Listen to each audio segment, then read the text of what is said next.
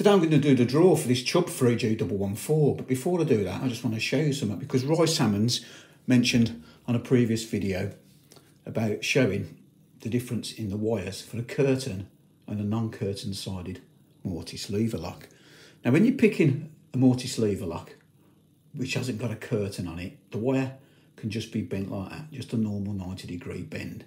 I have shown this previously, but I just thought I'd go through it again. So this is a lever lock without a curtain on it, and your tension tool needs to have a tool upright on it, because that goes in, it goes underneath the levers and it tensions the bolt at the back.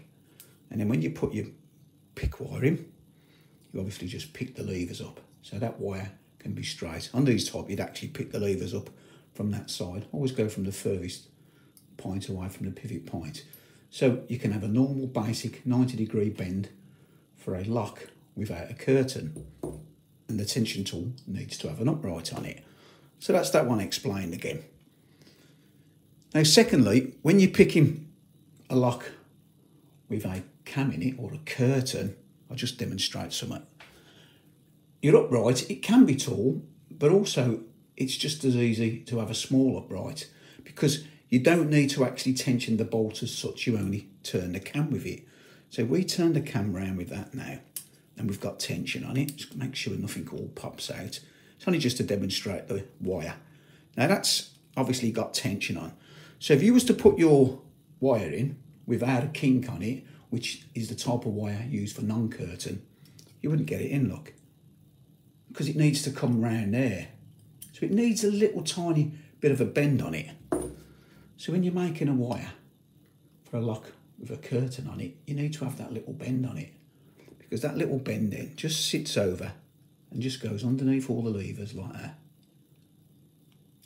So that's why you need a bend on a lock with a curtain in, and on a lock without a curtain in, it can just be a straight 90-degree bend.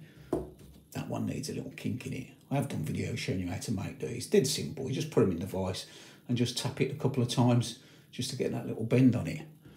So what I'm going to do now is I'm just going to put this lock back together and demonstrate what happens when you try to pick it with that type of wire, and then after that we'll do the draw for the 3G114. I've put the covers back on both the locks. So the lock without the curtain, the tension tool you need is one with an upright. That'll go into the lock, it'll turn around, it'll catch the bolt, it'll tension it up, and you can pick it. And the pick you need is a pick with just a normal 90-degree bend on it. It doesn't have to have that little kink in it, and you just lift up the levers. Obviously, if you put that type of tension tool in a lock without a curtain, it'll just turn around. It won't catch the bolt. Now this type of lock with the curtain, you can use either a tension tool without the upright, as long as it's got a bit of a nib on it. So when you turn it, it will still tension the lock. But you can also still use this type of tension tool. So we'll put that in, turn it around, and again, that will tension the bolt. But if you try to put this wire in, because it hasn't got that little kink on it, the little angle, it won't sort of bend around the curtain. And if you put that wire in, you're not going to get it in, you're not going to get it under the levers. So when picking locks with a curtain on, it needs to have that little tiny bend on it. And that bend just goes round the top of the curtain, and you can lift the levers with it. I'll just demonstrate that.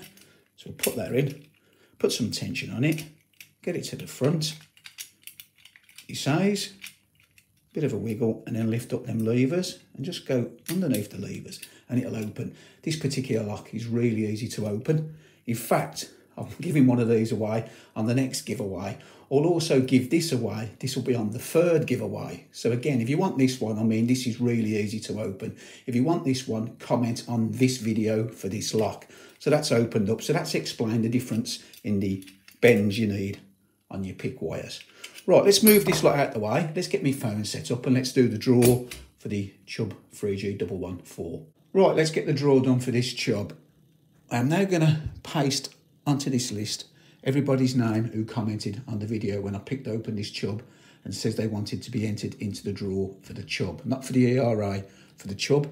So that's everyone's names on the list there. Obviously, they've now gone onto the wheel. So we're going to spin the wheel and it's just going to randomly select a winner. So good luck, everyone.